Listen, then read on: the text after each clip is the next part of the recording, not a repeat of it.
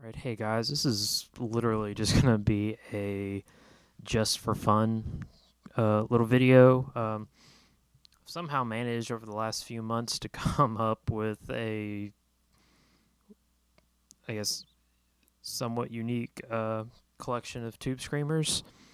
So I'll just walk you through some of these before we get into some actual sound demos. As you can see, it's kind of a hot mess right now as compared to the other videos. So, like I said, it's really just for fun. Uh, this is the Tube Screamer Mini. It came out very recently, so I just had to, go pick one up just to, say I have one, and eventually I may throw together a mini board for it to go on. Next is a current production Ibanez TS9. This is a 95, I believe, TS5. It's from the Sound Tank series. Some of you may recognize these and probably had a decent collection of similar pedals back in the 90s when they were kind of a big thing.